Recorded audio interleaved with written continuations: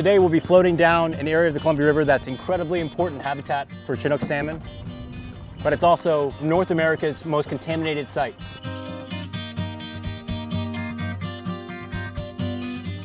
This is an area that was used to make weapons-grade plutonium for decades.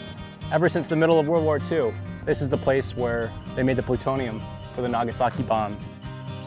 Now, if we don't hold the federal government accountable for nuclear waste cleanup at Hanford, the results could be catastrophic. To understand why, you're going to need a bit of history. In 1943, the federal government selected a huge area along the Columbia River as a top-secret site for the Manhattan Project to create plutonium for nuclear weapons. The government removed Native Americans who had lived along the Columbia River for centuries and evacuated the small communities of Hanford and nearby White Bluffs. Within a year, the U.S. built the world's first large-scale nuclear reactor and eventually built 9 nuclear reactors on the banks of the river to create the most destructive bombs in human history. During the rush to build bombs, the U.S. also created dangerous nuclear waste, radioactive pollution associated with cancer, genetic mutation, and other grave health effects. At the time, storing that waste in underground steel tanks might have seemed good enough. Now, as the waste eats through steel and concrete, we're left with a massive ticking time bomb, staved off only by the ongoing cleanup efforts that began in 1989. We really didn't know what we were getting ourselves into back in 1989. The other thing that we've discovered is there was a lot more waste out there than we ever anticipated.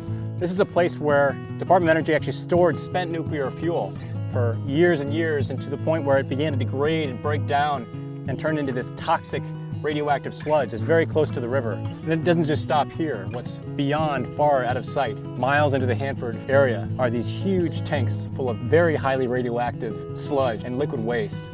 And these tanks are leaking. Time is not on our side when we're talking about these tanks aging and continuing to possibly leak into the soil. On this pollution mapping tool released by federal scientists, you can see real-time nuclear and chemical waste data. While contaminants from the 9 reactors along the river pose the most immediate threat, the real sleeping giant rests at the center of Hanford. Here, 177 buried tanks, many as large as an Olympic swimming pool, hold some of the most dangerous pollution on Earth. Dozens of tanks already leak nuclear waste, and pollution is creeping towards the Columbia River and groundwater. We're simply running out of time. If the federal government doesn't clean up the waste, more radioactive pollution will reach the river. I've been concerned with Hanford cleanup since I can remember because of the Columbia River. It's the lifeblood. It's really a lifeline for the Pacific Northwest. Of course, the mighty river, which it's always been the lifeblood of the Yakama people.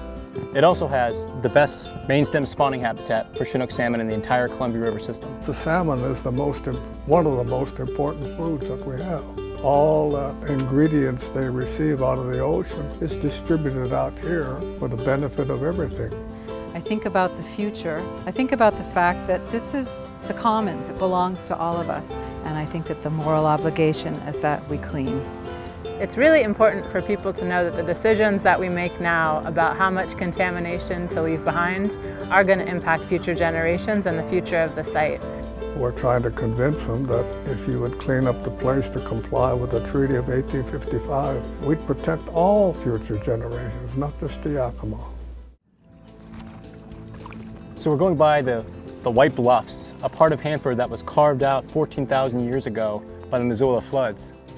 To give you a sense for the problems at Hanford, the half-life of plutonium is 24,000 years.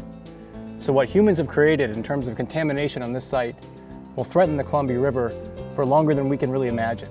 The decisions about how much waste to clean up can have an impact 100 years down the line, 1,000 years down the line, and for some contaminants, 200,000 years down the line. I look at White Bluffs, I look at the landscape of this area, I feel like I'm cradled in the arms of time. But what really matters is that we think about the continuum and what remains for the next generations.